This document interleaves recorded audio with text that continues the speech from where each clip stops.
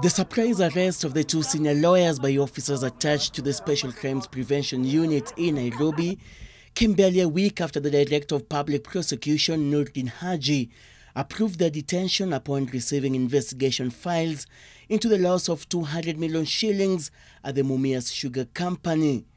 A special team of investigators made up of officers from the Directorate of Criminal Investigations Legal Department and the Office of the Director of Public Prosecution has been investigating the alleged multi-million shilling theft that occurred at the sugar factory, according to an audit report.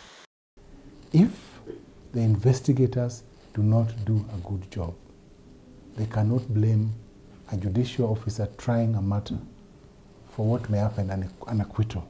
Immediately after being arrested, Ojienda and Wanyama were hurriedly taken to the Directorate of Criminal Investigation headquarters along Kiambu Road, where they were interrogated before being transferred to the nearby Muthaiga Police Station cells.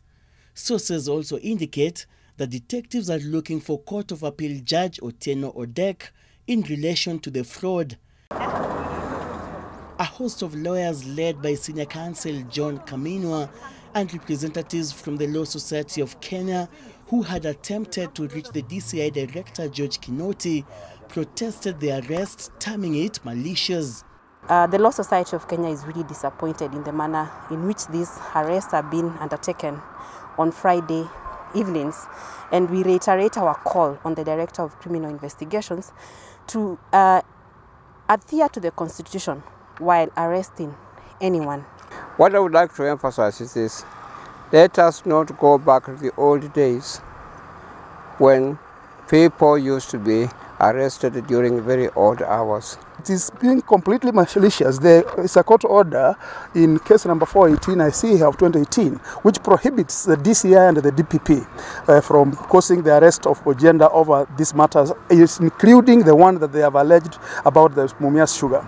Ojienda's arrest comes in the wake of a protracted court battle between the member of the Judicial Service Commission and the Kenya Revenue Authority, which is demanding millions of shillings from the lawyer over alleged non-tax compliance. Seth Olale, NTV.